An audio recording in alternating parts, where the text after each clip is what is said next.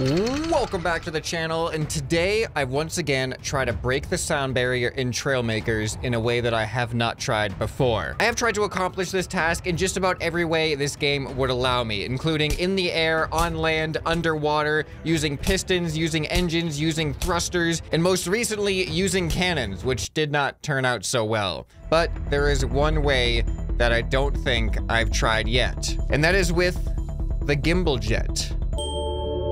Probably one of the simplest modes of propulsion in this game. Activate jet, go up. But that's the thing about the gimbal jet, is you only have one possible direction and you are fighting directly against gravity. So in this episode, not only do I want to find out if it is possible to break the sound barrier using nothing but gimbal jet power, but if so, what is the fewest number of gimbal jets I can manage to do it with? If I can even manage to do it at all. Let's start testing some things. So the gimbal jets really are extremely simple. They have a power level, and by default, they're on max power. There's nothing I can really do to modify that in vanilla Trailmakers, and I don't intend to do any modding. For this to count, it has to be vanilla, unmodified Trailmakers in my book. So I need to choose a seat because we need to be able to control this thing with a seat. So I could choose the cockpit, which is the most aerodynamically sound seat, but it is not the lightest seat. But I think aerodynamics is going to be more important than a few kilograms of weight in this one. The other thing about this gimbal thruster is they only attach on the sides, so I am going to have to add some extra profile just to get these gimbal thrusters to stay attached to the creation. And this gets me curious now, what is the wind resistance like? The aerodynamics on these are absolutely terrible. So that is another obstacle to overcome. Whatever I do for the gimbal jets, I am going to have to block this terrible aerodynamic profile, because we're not only fighting gravity, we are fighting air resistance as well. So I think the best way to attach these gimbal jets is to use these flat connectors, because I don't believe they actually count for aerodynamics. You can see there's no arrows here. I don't know if the game truly doesn't count these or if they don't show up in just the arrow calculations or the arrow display, but let's see how this feels. Just a single gimbal thruster at max power on a seat. How much speed is that getting us? Because we need to see how our diminishing returns are going to be as we add gimbals. So we need to get up to 1,234 kilometers per hour, around there. And I gotta be honest, this might be way easier than I was anticipating, because we are already at 224 kilometers an hour vertical just with a single gimbal thruster. So using that, let's make some guesses. Put your guesses down in the comments below right now. How many do you think I'll need to break the sound barrier? Because after that, I kind of feel like this is going to be very possible. All right, have you guys made your guesses? Because I'm going to make my guess now. If we're going 224, I mean, if doubling the gimbals doubled our speed, then we would really only need, what, 6 based off of that? But I don't think that's going to be the case. So I'm going to guess 15. 15 is going to be the number that I'm going to throw out there. But let's get a feel for how much this power diminishes as we add another gimbal thruster. So if this is truly double the power and then double the output, we should reach 448 kilometers an hour, but I highly doubt that's going to happen. Here we go. So 224 up to, this is actually pretty good. That is 343.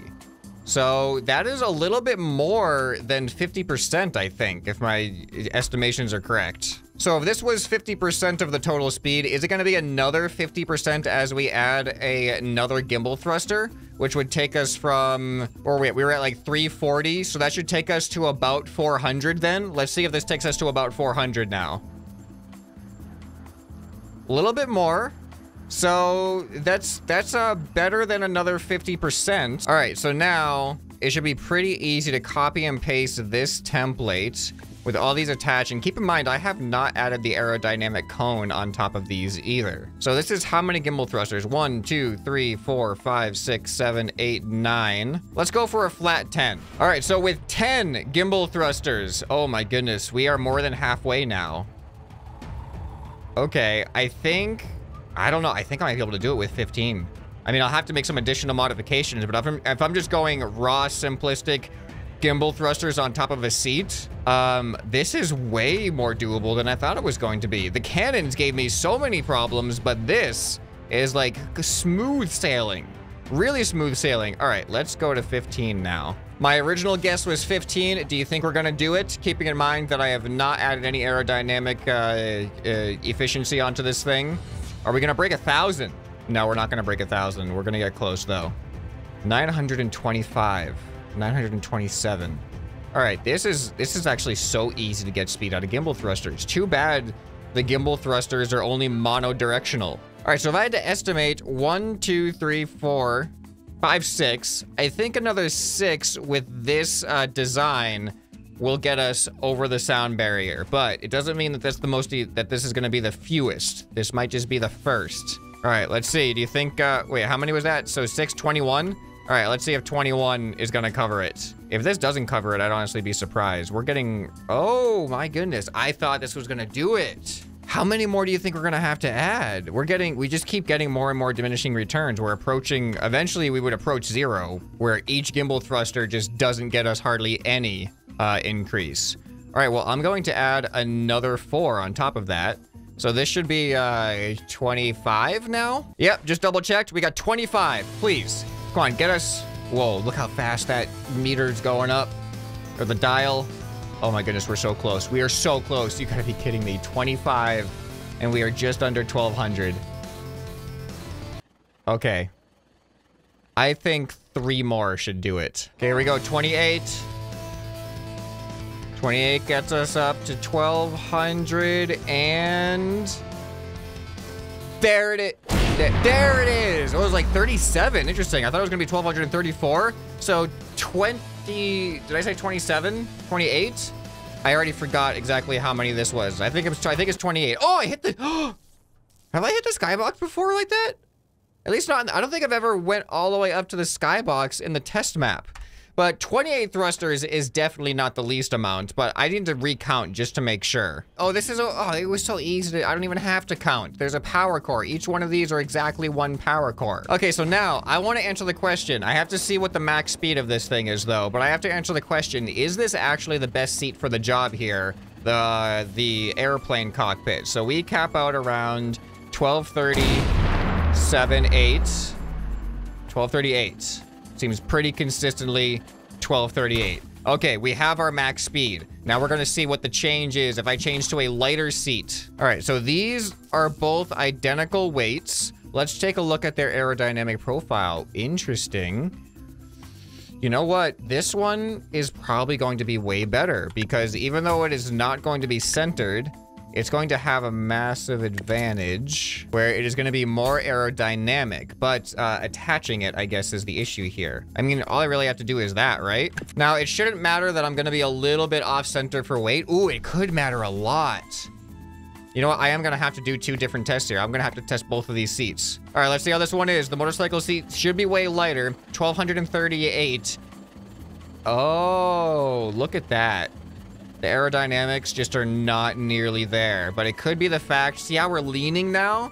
So not only is the seat aerodynamics affecting things, but now the entire craft is not punching through like it should. So that was a huge, huge detraction from our overall speed. So far, the spaceship cockpit is the optimal for this job, but this one is more symmetrical, so we should stay straighter. Let's see how it feels despite the aerodynamic profile being way, way worse. And actually, this one's tilting us too. The weight distribution of this one isn't that great, but it's better. It is actually better than the motorcycle seat, which I did not expect.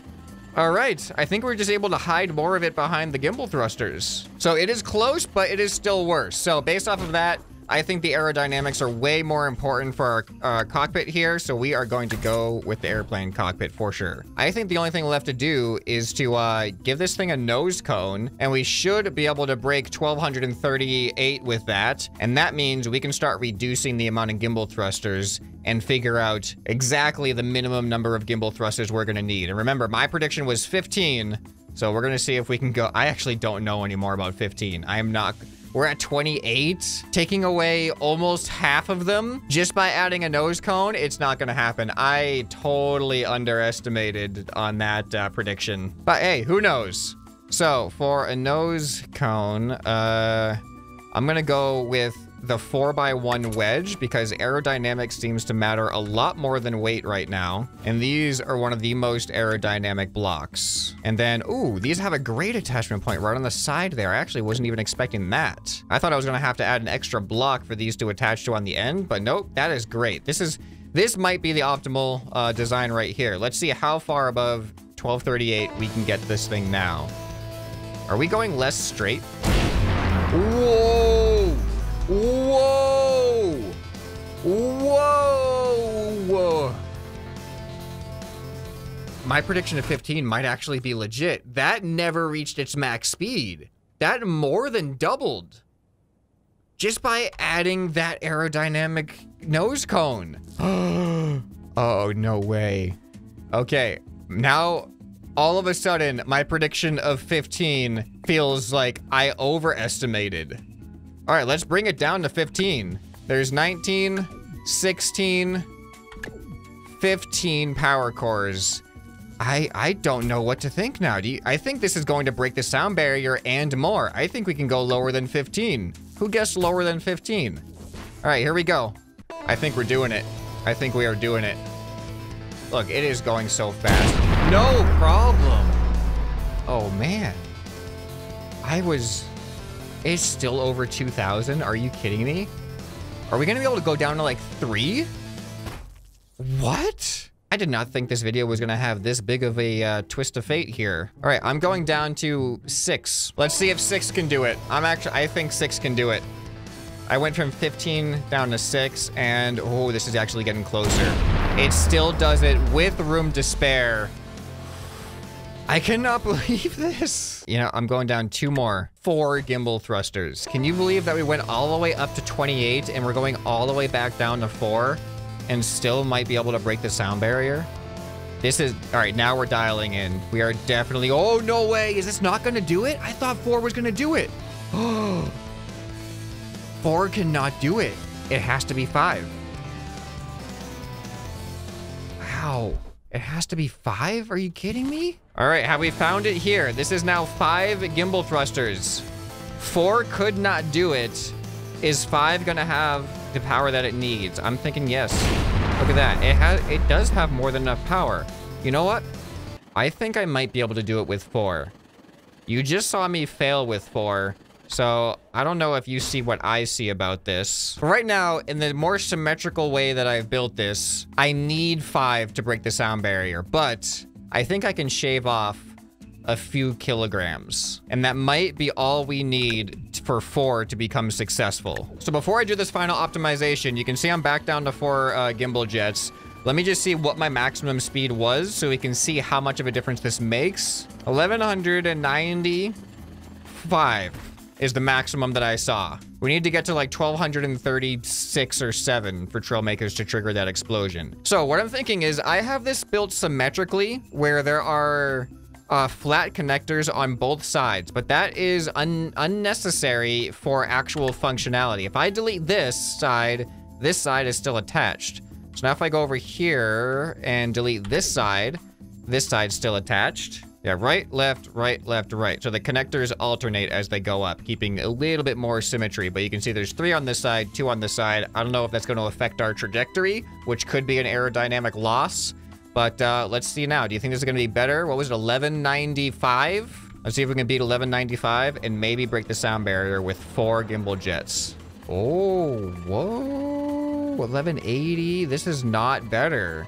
And I think it's because I'm leaning back. Oh wait, 1195, 1197. This is slightly better. Okay, that was weird. So one of the things I'm noticing is we are not staying very, very straight. We have like a slight angle, and I know that has to be hurting us. We are so close to the sound barrier with only 4 gimbal thrusters. I want to see if there's something I can do to get 4 gimbal thrusters to push us past the sound barrier, because we know we can do it with 5. It's just the 4 is so close. There may be some slight little modifications that could do it. So one of the things I'm going to do, which I feel like is going to hurt me in the long run, is I'm just going to add these rudders and hope... Wait, how heavy are these? 0.8? No, we need lighter ones. Let me see what happens if I add this onto the back of this thing. The goal is to make it go straighter so that there's less wind resistance. And it does seem have a more consistent trajectory, but look at this. Whoa, it worked. It worked. It actually helped. We broke 1,200. I totally thought that was gonna hurt us because it's just another thing to resist the air. But that helped in a way. What does it feel like to duplicate the nose cone and make it a tail cone as well? We still broke 1,200, so it's actually still better than having nothing on the back. Let me check my aerodynamic profile. So the arrow is the direction of travel. So you can see we actually do have green arrows here. But do you think these green arrows are identical to these? Like if I had this up here instead, would that be better? I don't know, let's try it out.